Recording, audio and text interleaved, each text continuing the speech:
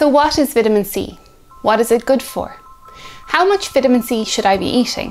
Where can I find vitamin C in my diet? And what can happen if my vitamin C levels are low? Vitamin C has been getting quite a lot of publicity these past few weeks. The shelves in my local pharmacy that were usually stocked full of vitamin C supplements are suddenly empty. And when I went shopping there recently, I literally saw trolleys full of orange juice being bought. So it's definitely something on the top of people's minds. So is this vitamin C flurry even justified? Let's explore what vitamin C actually is, and let's take a look today at some of the many functions it has in our bodies. So let's get started. First of all, what is vitamin C? Well, vitamin C is a micronutrient, meaning that we need it only in small amounts. It's also known by a different name, L-ascorbic acid. Vitamin C is a water-soluble vitamin, which means we find it mostly in the water parts of food rather than in the fatty parts of food. And fun fact, but unlike many other animals, we actually, as humans, cannot make vitamin C in our body, so we must get it from our diet instead. So what does vitamin C do? Well, first of all, it's an antioxidant. So vitamin C is one of several nutrients that we can call an antioxidant. Now, what's that mean, you might ask? Well, it means that it helps to protect our cells from damage that is caused by free radicals.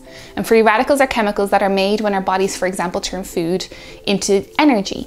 However, it can also be from exposure to free radicals from our environment, for example, air pollution, smoking, and the UV rays from the sun. Now, these free radicals then cause something that we call oxidative stress, which may damage different proteins, fatty tissues, and our DNA in our bodies. Vitamin C actually does not just act like an antioxidant, protecting our cells against this oxidative stress, but it's also been shown to make other antioxidants work better, such as vitamin E. Another thing vitamin C does, it helps to produce protein. So we also need vitamin C to make a protein called collagen, which is needed to help us build and repair tissues in our bodies. So another thing vitamin C does is it helps us to absorb iron from plants.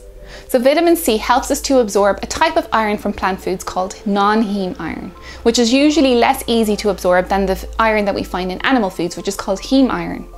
Having a food high in vitamin C around the same time that you eat a plant source of iron. So for example, maybe having red peppers and tomatoes, which are vitamin C containing, in a salad that also contains dark leafy green veg, such as spinach. It's been shown in studies that it increases how much of the iron you absorb. Vitamin C also helps with our immune systems. So vitamin C is needed in the various stages of the immune system, from keeping our skin healthy to helping our immune system and our immune cells to work properly.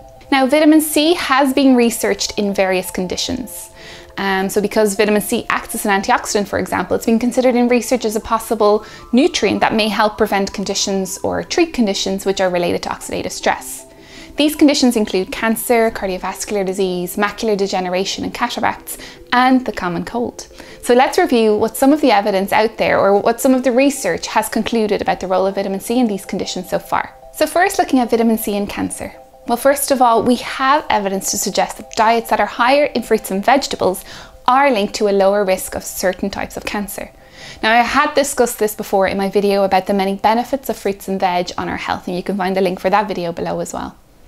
Because these foods are also higher in vitamin C and other antioxidants, researchers have wondered if taking even more vitamin C using supplements may help to reduce your risk of cancer further. Unfortunately, at this time, the results from most clinical trials show that supplementation of vitamin C offers very little to no benefit in protecting against cancer.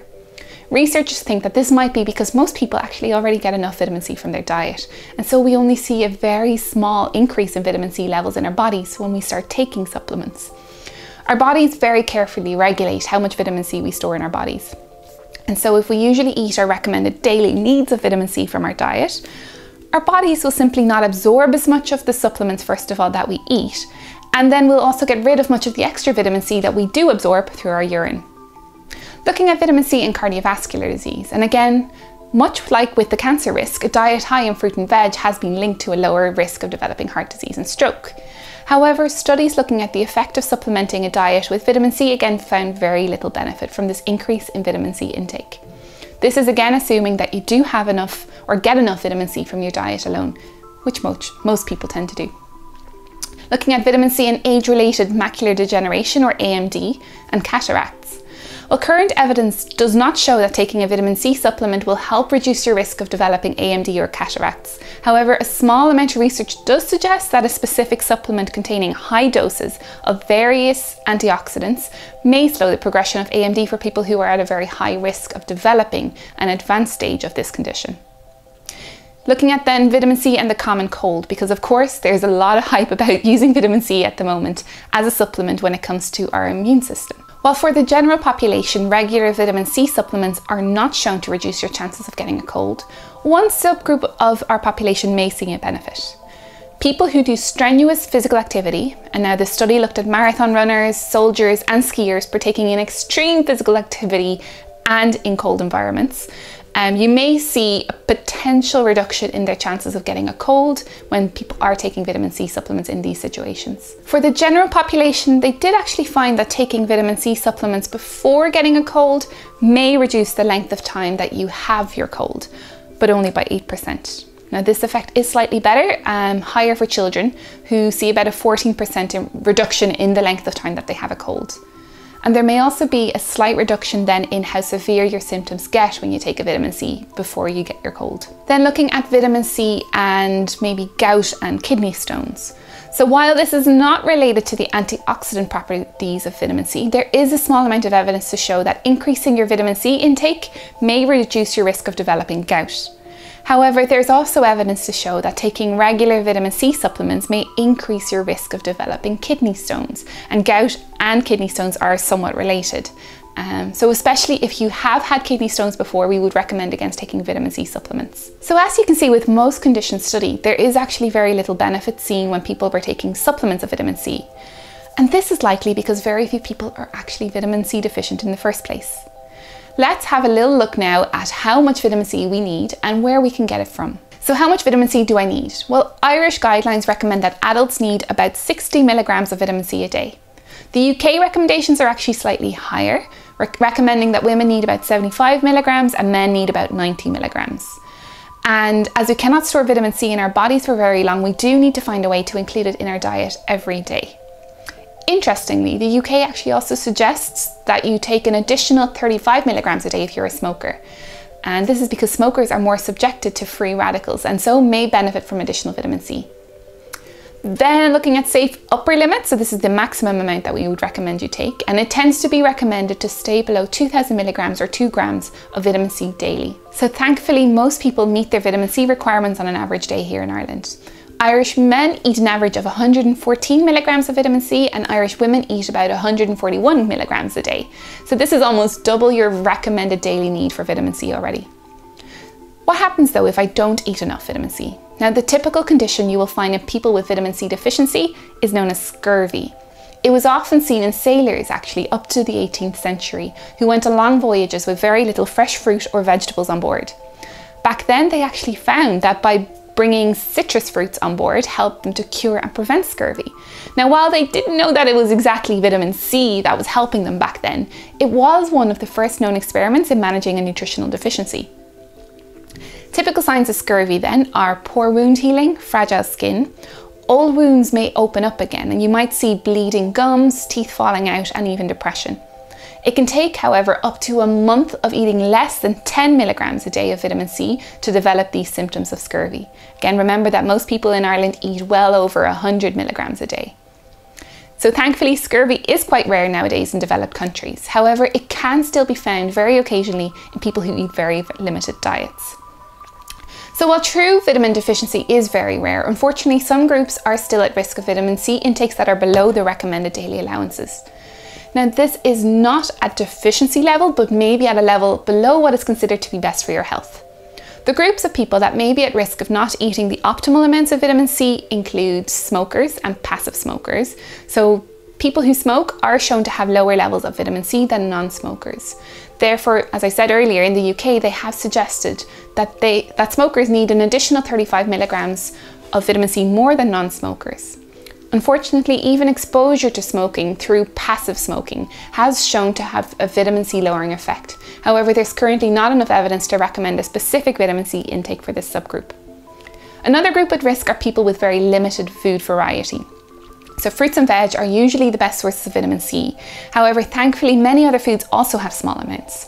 So eating a variety of foods should mean that most people will meet their recommended intakes of vitamin C. However, people who eat very little variety and have very low intakes of fruits and vegetables especially may still be at risk of inadequate vitamin C intakes. People who may be most at risk could include, for example, the elderly, people with very poor appetites, people who abuse alcohol or drugs, people with mental illness, and at times children with very limited diets also. Some people with medical conditions may also be at risk of inadequate vitamin C levels. So for example, intestinal malabsorption may reduce the absorption of vitamin C from the gut. Some conditions may also increase the body's need for vitamin C, for example, cachexia or wound healing. We also see that low vitamin C levels are found in patients with end-stage kidney disease who are on hemodialysis, as the dialysis machine clears some of their blood of the vitamin C. Now, if you worry that you might fall into a group that is at risk of low vitamin C levels, it may be worth talking to a dietitian to see what you could do to either make sure you get enough vitamin C from your diet or maybe from supplements. So where can I find vitamin C in my diet? Now in Ireland, we find that most people get their vitamin C first of all from fruit, then from veg, and next from potatoes. Most fruit and veg are great sources of vitamin C. Foods especially high in vitamin C include citrus fruits, so your oranges and lemons, red and green peppers, and kiwi fruit. A mere half a cup full of red peppers contains more than your RDA for vitamin C already. Some foods and beverages are actually also fortified with vitamin C, but it will generally say it on the label if there is vitamin C added. Now be aware that the vitamin C content of foods may be reduced slightly by storing food for a long period of time and by cooking. So for example, if you boil your vegetables, you will be losing some of the vitamin C to the water. Remember, it's a water-soluble vitamin. And for this reason, it may be better to either eat your fruit and veg raw or microwave or steam it. So is there any benefit or harm then to taking a vitamin C supplement? Well, based on evidence available, I would say that very few people would actually benefit from taking a vitamin C supplement. And this is because, again, the majority of people easily meet their recommended daily allowances for vitamin C already. And we did see in those studies that taking additional vitamin C on top of this showed very little increases in the amount of vitamin C stored in our bodies. Most of it will either just simply not be absorbed from the gut or will be peed out in our urine. However, if you fall into the groups that I mentioned earlier as being at risk of low vitamin C intakes, so for example, if you have very limited diet or if you have a condition that may affect how much vitamin C you absorb or need, then it may be worth talking to your dietitian or your doctor about taking a supplement. Also, if you are an athlete, again, as I said earlier, the evidence does suggest that you may see a reduction in how often you get a cold if you take vitamin C as a supplement.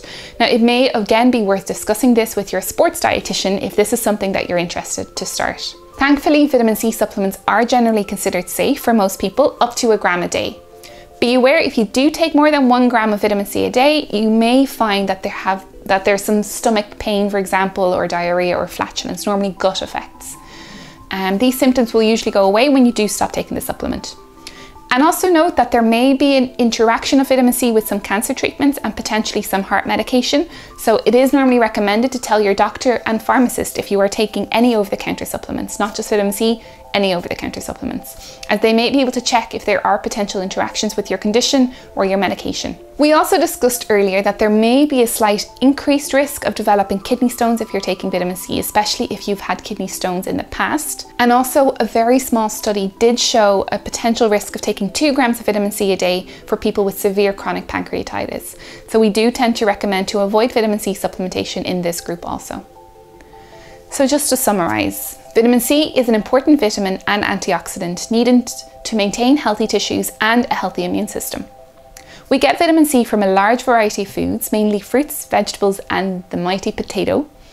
And in general, we easily meet our recommended daily needs for vitamin C from our diet alone.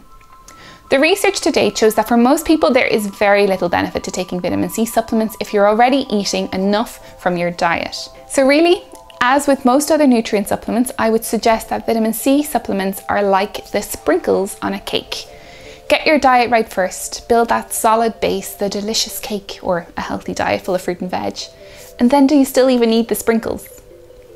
I hope you found this video useful. Feel free to comment below with any questions. And if you like this video, then please let me know down there with a little thumbs up or a little heart and a little positive comment. For more videos like this, please subscribe to my channel and click that little bell button on my channel page to get notified when my next video comes out. Thanks so much, guys, and all going well again in this mad world and situation we're in. I will try to see you again in 2 weeks' time. Bye!